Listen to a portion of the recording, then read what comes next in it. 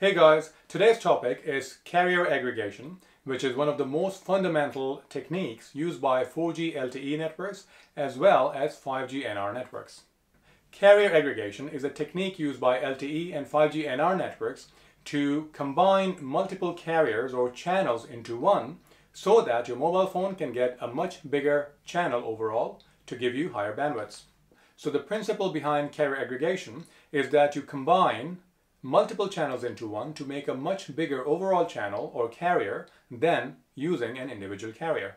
For example, if this phone is connected to a 20 MHz channel, then it'll get a certain data rate. But if it gets connected to two 20 MHz channels, which means 40 MHz channel, then of course it's going to get much higher data rates. So the basic concept is to combine or aggregate multiple frequency carriers into one to have a much bigger overall carrier.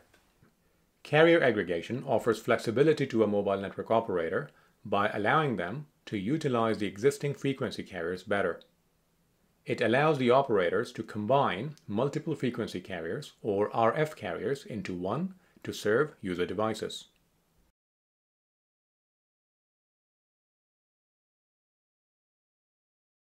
"4G LTE networks use flexible bandwidths, so basically what they do is that they use channels of 1.4 MHz, 3 MHz, 5 MHz, 10 MHz, 15 MHz, and 20 MHz. So basically multiple sizes of channel bandwidths. So the value that carrier aggregation adds is that it allows them to use some of these channels and even multiples of these channels and combine them into one. Carrier aggregation was not part of the original launch of LTE networks, and it was only introduced or added to LTE networks when they launched LTE Advanced. Both LTE Advanced and LTE Advanced Pro use carrier aggregation. So if you look at this table on the screen, you will see that the original LTE networks did not have any carrier aggregation. LTE Advanced networks support carrier aggregation of up to 5 carriers, which basically means that if you were to use a 20 MHz channel, then 20 times 5 is 100, so you can have a maximum bandwidth of 100 MHz in LTE Advanced. LTE Advanced Pro networks take carrier aggregation to another level. So as you can see in the table, they can use up to 32 carriers. That basically means that if you were to use 20 MHz channel, then 20 times 32 equals 640 MHz, which basically means that with carrier aggregation in LTE Advanced Pro networks, you can have a maximum bandwidth of 640 MHz. Now that is one gigantic channel. It's also important to know that the LTE networks can be deployed as FDD as well as TDD. FDD is frequency division duplex and TDD is time division duplex. And carrier aggregation can be applied to both FDD and TDD deployment models.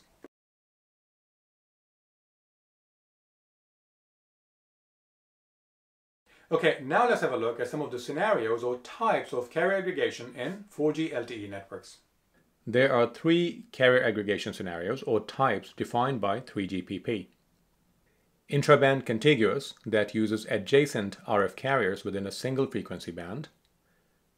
Intraband non-contiguous, that uses non-adjacent carriers within a single band. And interband non-contiguous, that uses carriers across separate frequency bands. 4G LTE networks use a range of different frequency bands.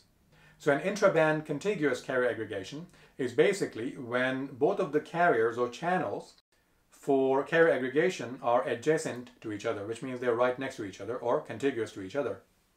You can also have intraband non-contiguous carrier aggregation, which basically means that you're using the same frequency band, but the channels or carriers are not right next to each other, but they are separated from each other. And finally, the third type is interband non-contiguous carrier aggregation. So what we do in this one is that we're using 2 separate frequency bands, and the carriers are in these 2 separate frequency bands, which means that they're not right next to each other, and hence they're not contiguous.